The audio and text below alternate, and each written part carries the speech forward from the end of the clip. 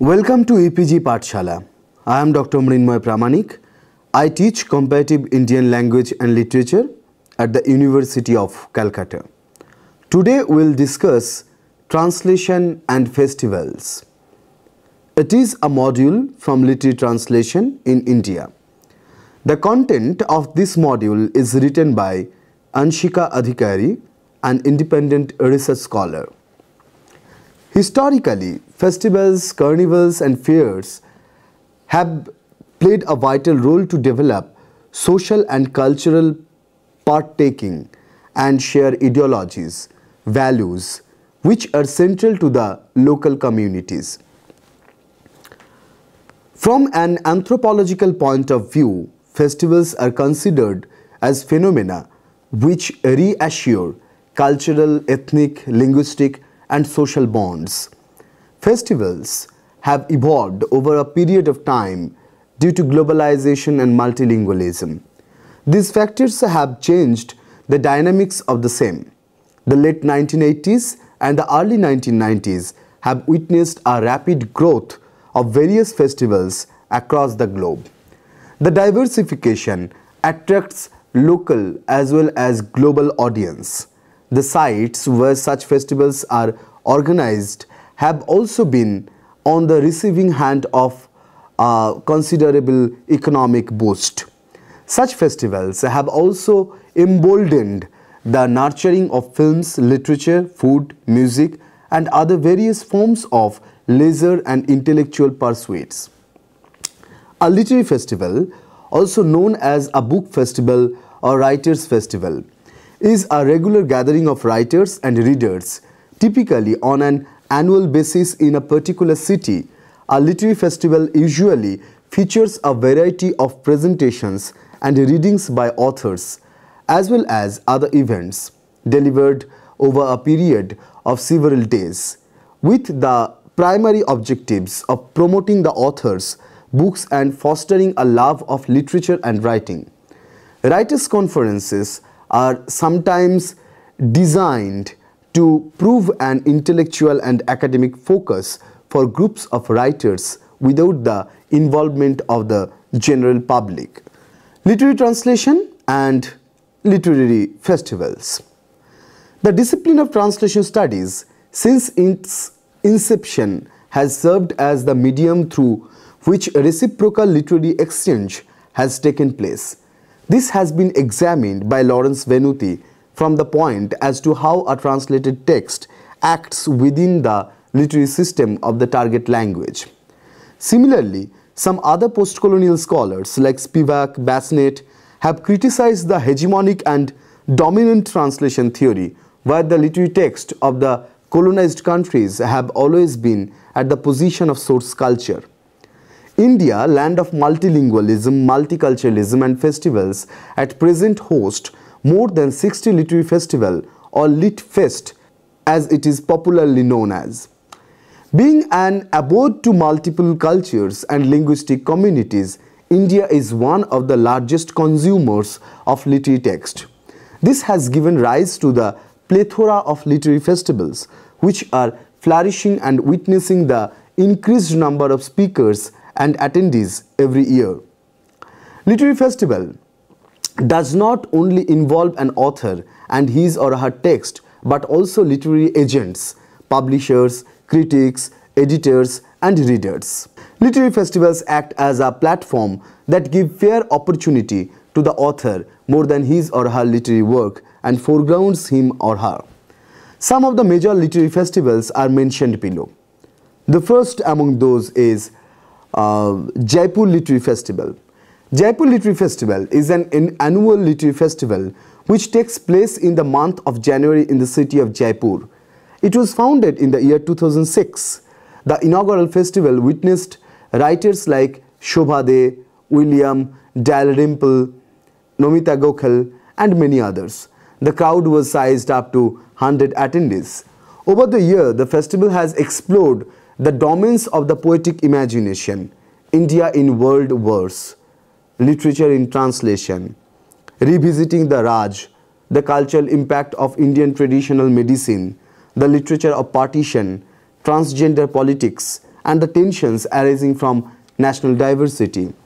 The festival has hosted some of the best regarded and loved names, ranging from Nobel laureates and Man Booker Prize winners to debate writers including Amish Tripathi, Chimamanda Ngozi Adichie, Eleanor Catton, Hanif Qureshi, Eden McEwan, J.M. Coetzee, Muhammad Hanif, Oprah Winfrey, Orphan Pamuk, Pico Iyer, Salman Rushdie, Stephen Fry, Thomas Piketty, Vikram Sheth, and Ole Swinka, as well as renowned Indian language writers such as Girish Karnad, Guljar, Javed Akhtar, M.T. Vasudevan Nair, Uday Prakash, as well as late Mahashweta Devi and U.R. Anantamurthy.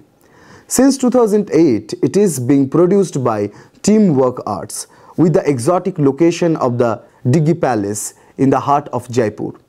The weather pouring in the favors of a mild sun and cool breeze, and the diverse lineup of writers, historians, politicians, business leaders, sports personalities and entertainers, the annual event has become an important mark on the calendar. Apart from giving rise to the trend of mushrooming literary fest on an unprecedented scale, Jaipur Literary Festival has in fact fashioned literary tourism in India. The year 2016's program from 21st to 25 January spelled a carnival of around 222 participants, ranging from Man Booker winning Margaret Atwood and Marlon James to Padma Shri author Ruskin Bond and Malayalam poet K. Sachidanandan. Festival director William Dalrymple called it a positive circle, adding, "The sponsors get to sell their things, writers get their books read, readers get to be entertained, and fans get to meet their heroes." Actor Shatrughan Sinha, while talking about his biography, Anything But Khamosh, the strengthens the Shatrughan Sinha biography, began by welcoming the creamy people, the intellectuals who had gathered to partake in the confluence of art and ideas. The largest literary show on earth, which has come a long way from being a congregation of a handful, has indeed evolved into a jamboree of the largely urban creme de la creme. The journey from a manuscript to a book is not all about arts. Among all the politics that is involved along the way, one undeniable factor is that of the book being a product that caters to a market of readers. And this is where the literary agents and the publishing industry come in as mediators of public discourse. Both writing and reading are no longer activities performed in isolation, and literary festivals pitch in as supposed agents of the formation of public aesthetic culture. Through interaction with readers, book reading and book signing, literature has come to be performance at different literary festivals. But the magnitude of the performance at Jaipur Literary Festival was so vast that it became self-defeating.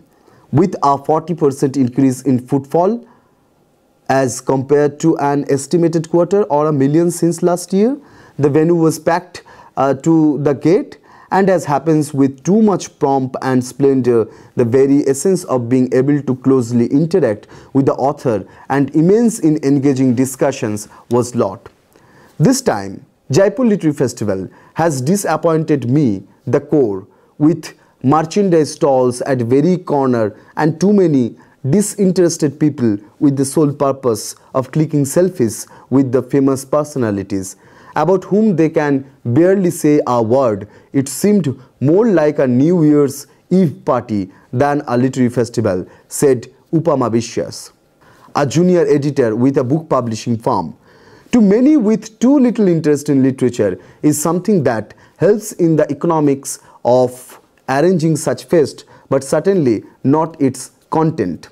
Add to the fact that there was just one bookstall, Full Circle bookstore, but a range of stalls selling everything from accessories and clothing to home decor.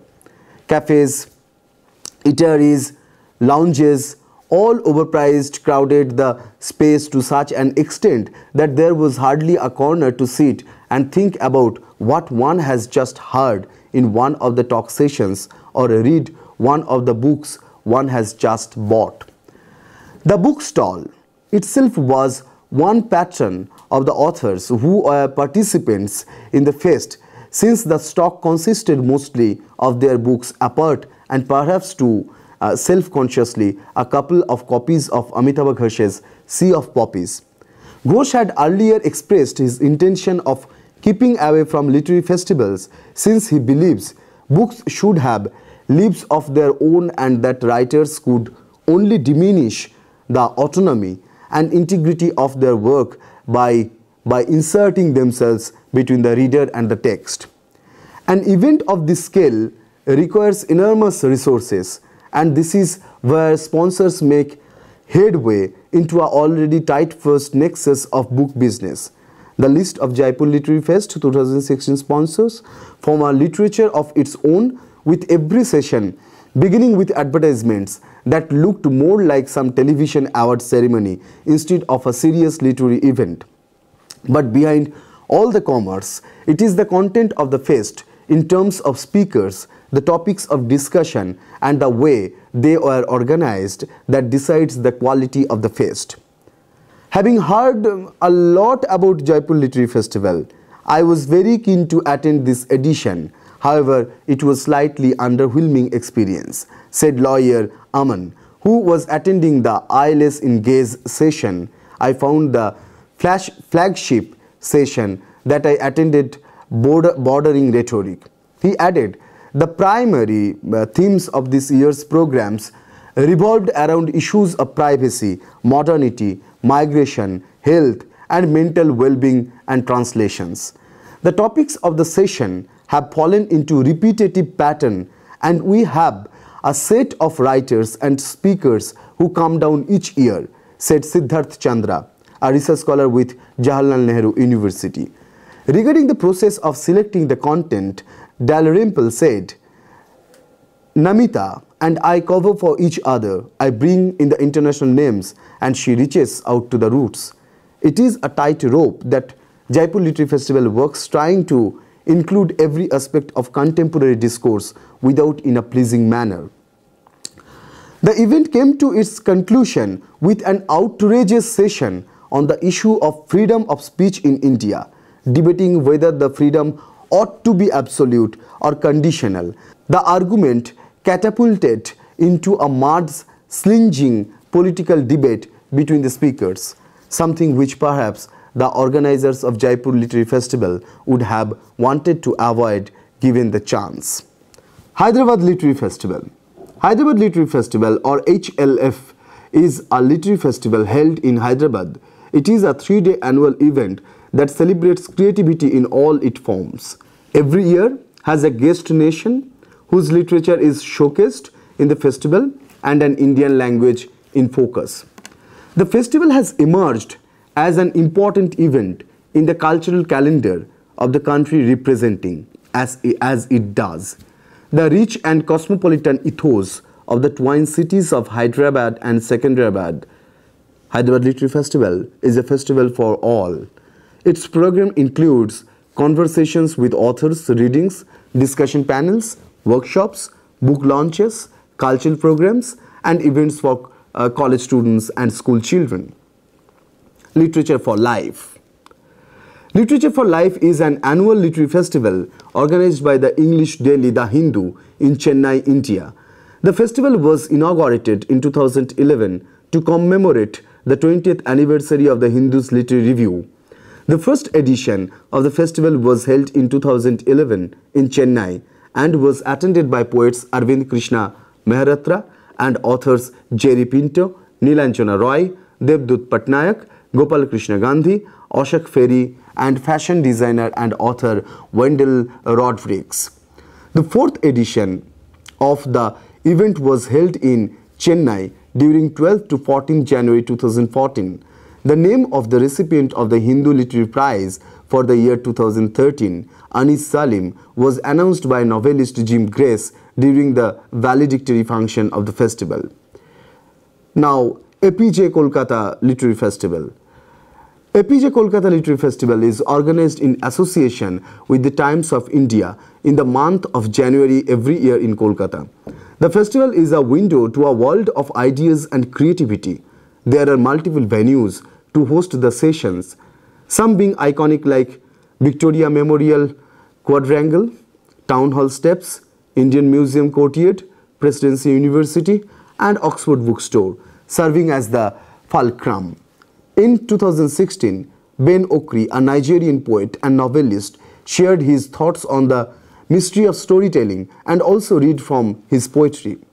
This was followed by the screening of a film, a first at a literary event, Aparna Sen's Sari Raat, an adaptation of Badal Sarkar's play. The variety of the events showed the out-of-the-box thinking of the festival directors Maina Bhagat and Anjum Katyal. The stories of the trials and tribunals faced by various authors in their initial stage were moving. Writing is not a career for the faint-hearted, given the pressures of family members. The method of choosing themes, the process of writing, and understanding the intricacies of the publishing business and their commercial interest. The challenges seem to be common across all genres of writing. There were several book releases and sessions with prize-winning authors from across the world. Young achievers in creative fields shared their stories in the session titled Head and Heart.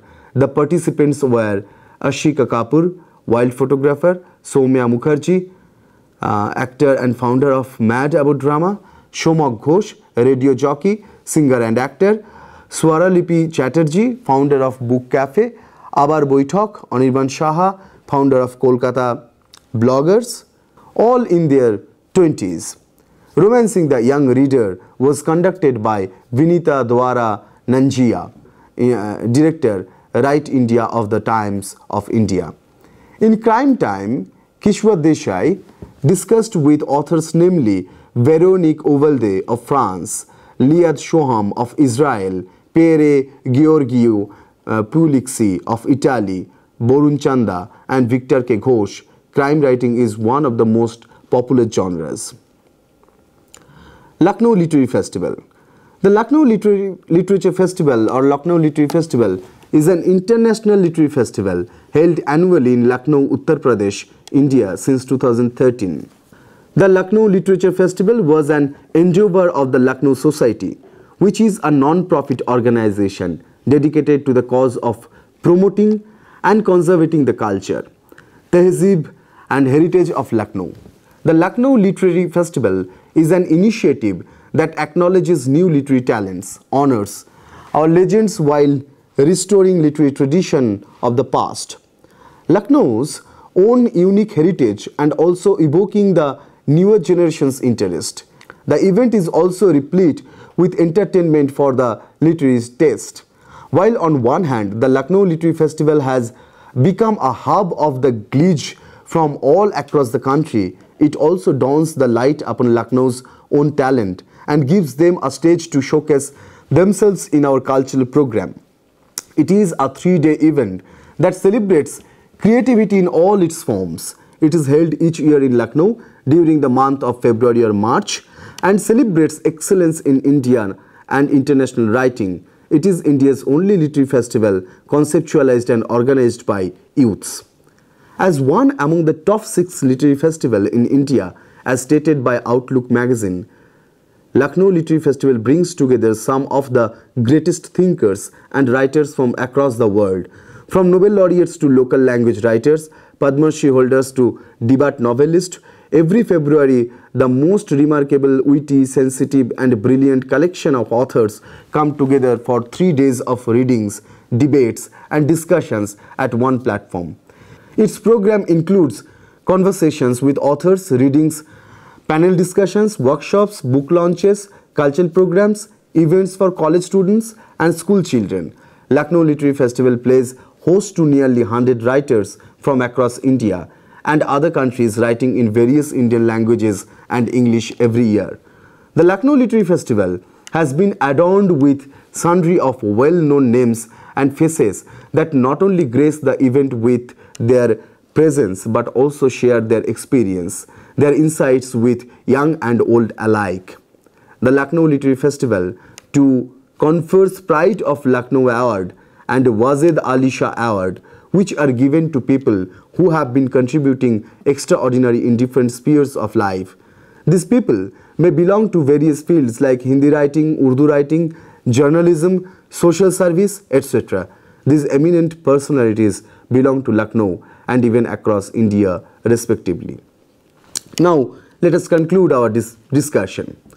The aim of these international festivals is not to democratize their elite beginnings, but rather to promote literature as a niche brand for quality writing that is valid on a global scale. These festivals are influenced by the marketing desires of publishing companies. The aim of the literary festival in marketing to a virtually and globally connected elite literary audience makes them more susceptible to experiencing declines in audience and author participation. Such kind of literary festivals not only promote the new kinds of books or not only offers stages to the literary figures or those people who are related with publishing, but it promotes the books. So these festivals are for celebrating the books, for selling the books, to set up, to establish or re-establish the relation among people and book. Such kind of festivals happening in different parts of India actually promotes the idea of Indian literature. Mostly in our discussion, we have discussed the significance of these literary festivals as a whole, as a greater contribution to the literature, as a greater contribution to the relationship between literature and people. But through this discussion, we tried to hint that the increase in such kind of programs actually increase the way of translation and translated literature also.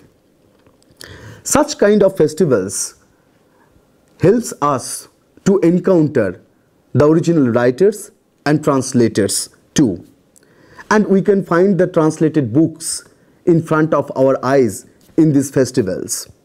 So, the books which are translated comes closer to the readers, to the greater audience, to the people. Such kind of festivals, as these are the meets for the publisher, for the editors, for the writers and for the translators. So many translation contracts can be initiated from these meetings, from these meets or from this platform. Otherwise, it is very difficult to get copyright, to contact the writer and to bring a confidence in the mind of original writer if you are a new translator. Such kind of meetings offer a platform to talk directly, to converse directly between the author and the translator, between the author, translator, publisher and editor, and such a way a literary bonding, a literary knowing has been established or being established in the sphere of, in the space of literary practices or among those people who are engaged with literature. And though these literary festivals are not solely meant for the translation only or translated literature only, but in general sense it is meant for literature and the coexistence of literature and other art and the views of personalities who are engaged with other arts, how they look at literature. But all these possibilities, all these practices reopens the possibilities of translation, a future to the translators. It brings the communication among the new writers or unknown writers or established writer who is not much known to the common people. It brings the relation among those and it creates an environment for the translation and for the translation publishers to directly communicate with the original writer and the publication house, which make easier to get the copyright, which make a new way to talk directly with the original author or the publisher about the translation, about the translated work, or about the future work of translation. This is how, in indirect way, or this is how, into some extent, these festivals have immense importance to bring a consciousness about literature, which in some other way helps the work of translation too. And this is how, and because of that, book fairs also have almost similar kind of significance to confirm the future of translation, to bring the consciousness about translation among the readers, publishers, and other people who are engaged with the publishing industry. This is how this kind of festivals reopens the possibility and new horizon of translated literature in very particularly, and literature in general. Thank you.